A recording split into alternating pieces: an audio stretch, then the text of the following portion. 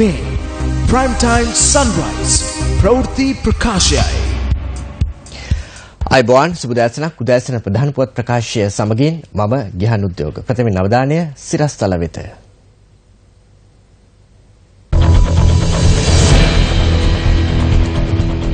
ප්‍රකාශයක් ලබා දීමට හිටපු මහ බැංකුව අධිපති අර්ජුන් මහේන්ද්‍රන්ට අධිකරණය ලබා දුන් කාලය අදින් අවසන්.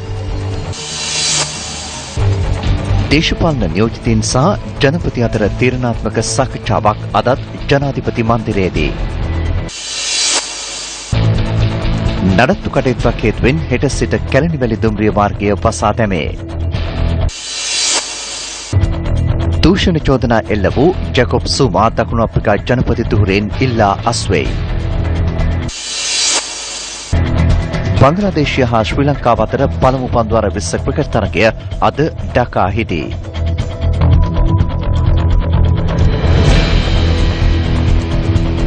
ප්‍රථම නවදානයේ දේශීය පුවත් වෙත. පළාත් පාලන මැතිවරණයේදී ජනාධිපතිතුමා නායකත්වයේ දුන් දේශපාලන පක්ෂ සහ එක්සත් ජනතා නිදහස් සන්ධානය නියෝජනය කරමින් මැතිවරණයට ඉදිරිපත්ව ජයග්‍රහණය කළ නියෝජිතයින් සහ ජනාධිපතිතුමා අතර විශේෂ හමුවක් අද කොළඹ කොටුව ජනාධිපති මන්දිරයේදී පැවැත්වෙනවා. ශ්‍රී ලංකා නිදහස් පක්ෂය, එක්සත් ජනතා නිදහස් සන්ධානය, ලංකා කම්කරු කොංග්‍රසය, ජාතික කොංග්‍රසය සහ EPDP පක්ෂ නියෝජනය කරමින් තරඟ කළ ජයග්‍රහණය කළ සියලු අපේක්ෂිකාවන් මීට එක්වීමට නියමිත බව එක්සත් ජනතා නිදහස් සන්ධාන මහලේකම් අමාත්‍ය මහින්ද අමරවීර මහතා ප්‍රකාශ කළා.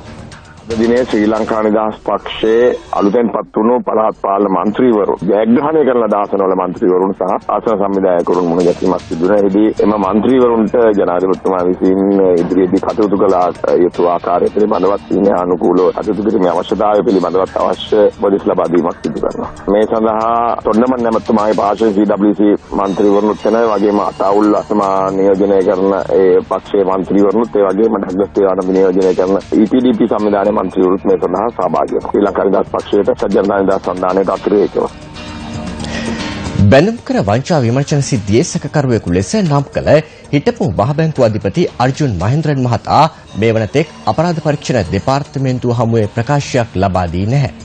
පෙබරවාරි මාස 2 වන දින සිකුරාදා කොටුව මහේස්ත්‍රාත් ලංකා ජයරත්න මෙනවිය නියෝග කළේ සිංගප්පූරුවේ සිටින හිටපු මහ බැංකුව අධිපතිවරයා අද දිනයට පෙර අපරාධ පරීක්ෂණ දෙපාර්තමේන්තුව හමුවේ ප්‍රකාශයක් ලබා දිය යුතු බවයි. පර්පචුවල් ප්‍රෙෂර් සමාගමේ ප්‍රධාන විධායක නිලධාරී කසුන් පලිසේන අර්ජුන් ඇලර්ෂස් සහ හිටපු මහ බැංකුව අධිපති අර්ජුන මහේන්ද්‍රන් යන මහතුරුන් බැඳුම් කර වංචා විමර්ශන සිද්ධියේ සැකකරුවන් ලෙස පසුගියදා නම් කෙරුණා. ඊට අදාළව අපරාධ පරීක්ෂණ දෙපාර්තමේන්තුව කොටුව මහේස්ත්‍රාත් ලංකා ජයරත්න මෙනවිය හමුවේ කරුණු වාර්තා කිරීමෙන් අනතුරුවයි. මෙහිදී මහේස්ත්‍රාත්වරිය සිංගප්පූරුවේ සිටින හිටපු මහ බැංකුව අධිපති අර්ජුන් මහේන්ද්‍රන් මහතාට එදින ජාත්‍යන්තර පොලිසිය හරහා නොතිස් නිකුත් කළේ අද දිනයට පෙර දිවයිනට පැමිණ අපරාධ පරීක්ෂණ දෙපාර්තමේන්තුව හමුවේ ප්‍රකාශයක් ලබා දෙන ලෙසයි. අර්ජුන් මහේන්ද්‍රන් මහතා දිවයිනට පැමිණියහොත් ඒ බව වහාම අපරාධ පරීක්ෂණ දෙපාර්තමේන්තුවට දැනුම් දෙන ලෙස එහිදී ආගමන විගමන පාලකවරයාට අධිකරණය නියෝග කළා. අධිකරණ තීන්දුවෙන් පසු අර්ජුන ඇලර්ෂස් හා කසුන් පලිසේන යන මහත්වරුන් පසුගිය 4 වෙනිදා අලුයම අත්අඩංගුවට ගත් අතර ඔවුන් මේ වන විට රක්ෂිත බන්ධනාගාරයේ පසුවනවා. ග්‍රෑන්ඩ් පාස් බාබාපුල්ලි මාවතේ ගොඩනැගිල්ලක් කඩා වැටීමෙන් තුවාල ලබා රෝහල්ගත කළ දෙදෙනාගේ තත්ත්වය බරපතල බව ජාතික රෝහලේ හදිසි අනතුරු අංශයේ අධ්‍යක්ෂ වෛද්‍ය ශාමින්දි සමරකෝන් මහත්මිය පවසනවා. ඊයේ සිදු අනතුරින් පුද්ගලයන් 7 දෙනෙකු ජීවිතක්ෂයට පත් වුණා. මේ අතර නාගරික සංවර්ධන අධිකාරිය ගොඩනැගිල්ලේ ඉදිකිරීම සම්බන්ධයෙන් මේ වන විට පරීක්ෂණයක් ආරම්භ කර තිබෙනවා. දැන් මේ ගොඩනැගිල්ල සම්බන්ධයෙන් දැක්කොත් මේ ගොඩනැගිල්ල තියෙන කොළඹ උතුරු ප්‍රදේශයේ ඒ නිසා මේ ගැන අපිට මේ අන්වසර හෝ එමත්නම් ප්‍රමිතියින් අනුවට ගොඩනැගිල්ල නොවේ කියන භාවිත අපි දැන හිටියත් මේ ගැන හරියටම වාර්තාවක් අපිට ලබා ගන්න බැරි වෙලා තියෙනවා තාම. එතකොට මේ ගොඩනැගිල්ල සම්බන්ධයෙන් අපි දැන් පරීක්ෂණයක් කරගෙන යනවා. දැනට කොළඹ නගරයේ සාමාන්‍යයෙන් බලපත්‍රයක් නොමැති වෙන විතර ගොඩනැගිල්ල 10000කට වැඩි තියෙනවා කියලා තමයි අපිට දැනගන්න ලැබෙන්නේ. සාමාන්‍යයෙන් වර්ග 4000කට වැඩි හෝ එමත්නම් තත්ත්ව 4කට වැඩි ගොඩනැගිලි සම්බන්ධයෙන් අවසර අනිවාර්යයෙන්ම නගර සමාදාන කරගෙන ගන්න ඕනේ. ඒකට අපිට වැඩිවත් විධිමත් වැඩපිළිවෙලක් යොදලා තියෙනවා. ඒ අවසරය දීමේදී ඒ සම්බන්ධ වලකිය යුතු වෘත්තීයකින්, ඒ කියන්නේ වාස්තු විද්‍යාඥයන් සහ ඉංජිනේරුවන්ගේ සහතිකය සහ ඔවුන් දිගට මේ ප්‍රයත්නය අධීක්ෂණය කරන බවට සහතිකයක් අපි ලබා ගන්නවා. ඒක දැන් අපි කරගෙන යනවා. අනිවාර්යයෙන්ම මේ මම කියපු වර්ග 4කට වැඩි සහ තත්ත්ව 4කට වැඩි වෙන සෑම ගොඩනැගිල්ලකටම අනිවාර්යයෙන්ම මේ සහතික ලබා ගැනීම අවශ්‍යයි. ඒකට අනුමැතිය ලබා ගන්නත් ඕන නගර සංගමන අධිකාරිය. ඒ පිළිවෙල අපි යොදලා තියෙනවා. හෙට පස්වරු 8 සිට ලබන 19 වනදා පෙරවරු 4 දක්වා කැලණිවල දුම්රිය මාර්ගයේ ගමනාගමන తాවකාලිකව නවතා දමන බව දුම්රිය දෙපාර්තමේන්තුව පවසනවා. දුම්රිය ගමනාගමන අධිකාරී විජය සමරසිංහ මහතා ප්‍රකාශ කළේ හදිසි නඩත්තු කටයුතු රැසක් හේතුවෙන් මෙම පියවරගෙන ඇති බවයි.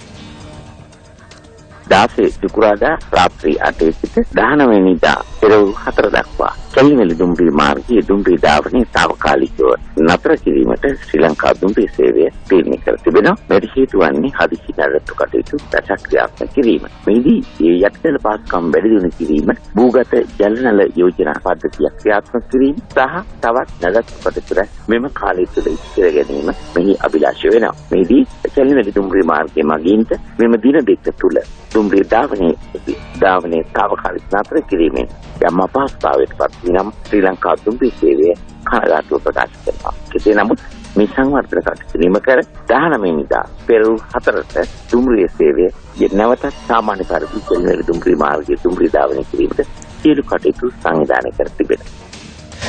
ආයුර්වේද දෙපාර්තමේන්තුවේ ප්‍රාථමික ශ්‍රේණියේ වෛද්‍ය නිලධාරීන්ට පත්වීම් ලබා දීමේ උත්සවයක් අර්ලියගහ මන්දිරයේදී පැවැත්වුණා. මෙම උත්සවයේ ඊයේ පස්වරුවේ පැවැත්වුණේ සෞඛ්‍ය පෝෂණ හා දේශීය වෛද්‍ය අමාත්‍ය රාජිත සේනාරත්න මහතාගේ ප්‍රධානත්වයෙන්. මෙහිදී ආයුර්වේද වෛද්‍යවරුන් 650කට පත්වීම් ප්‍රදානය කෙරුණා.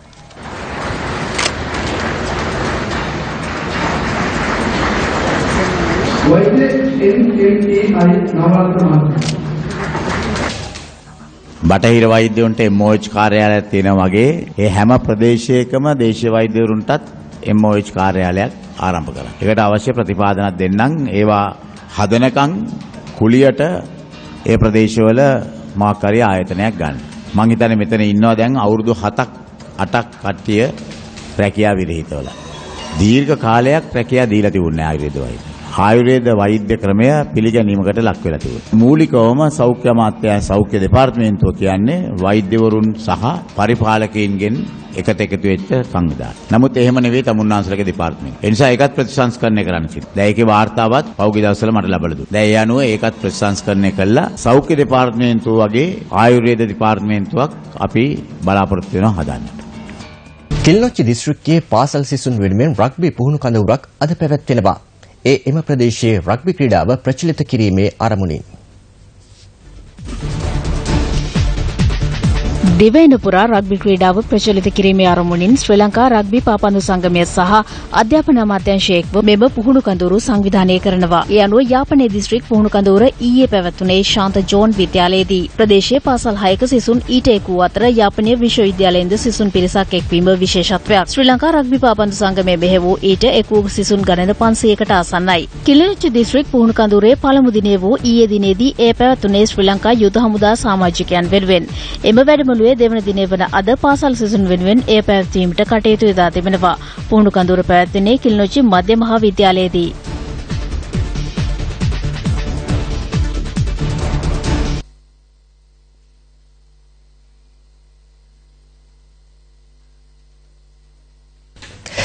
ඒ සමගින් ප්‍රවෘත්ති අවසන්. ඔබට සුබ දවසක්. අයබෝවන්. Hotline 0114-896-896 www.newsfirst.lk Feedback at newsfirst.lk